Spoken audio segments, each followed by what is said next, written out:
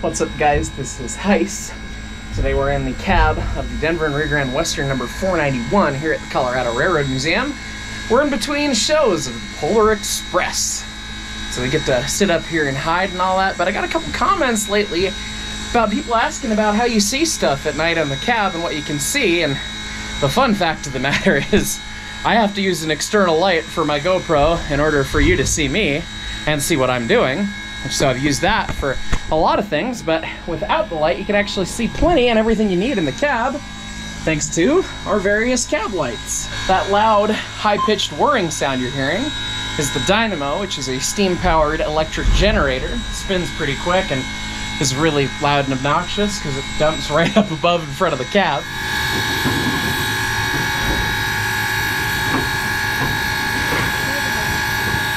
But that powers all of our lights. As soon as you turn on the dynamo, all of these little light bulbs turn on.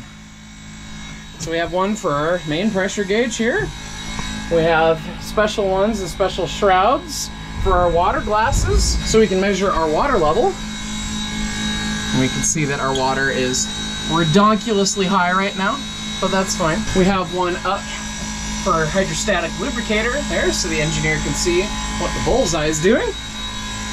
The engineer's got one for both of the pressure gauges right here. This is for all of the air brakes. We have main reservoir, equalizing reservoir, and then brake pipe, and the brake cylinder over there. The engineer's also got an order light on a switch, so you can read orders as he sits in the seat. Got switches there for the class lamps, for the weird light that's down below the cab, and then of course the headlight switch up there. The weird light below the cab is something that the Denver and Rio Grande Western put on many of their locomotives. It was made so that the engineer could better judge their speed while at night. And how does that work? If you're looking at just the headlight ahead, you can't really see exactly how fast you're going because you have less depth perception because it's night out and your eyes have adjusted. Right. So having the weird light bulb right under the cab, having it so close, you actually get a judge of how fast you're going.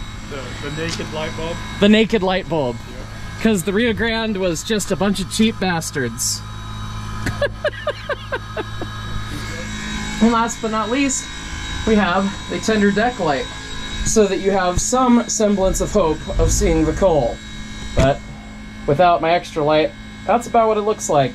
And after you've stared in the fire, which is normally a lot brighter than that, you can't see anything down there. So it makes for quite the interesting time, that's for sure. Anyways, I hope you guys like this little look at the different lights on the steam locomotive and how we can run and operate the steam engines at night. Thanks for watching. Chapter 491, I hear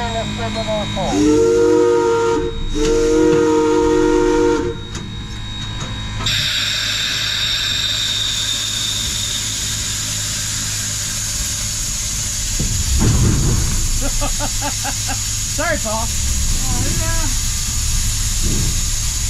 That's right, we changed the throttle climate.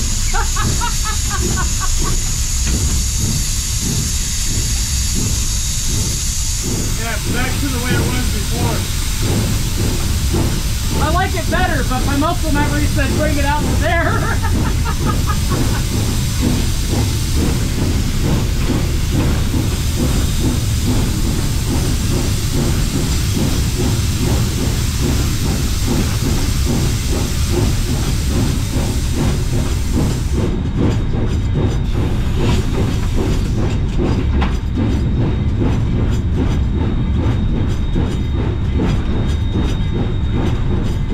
What I'm doing is I'm watching my pressure right now.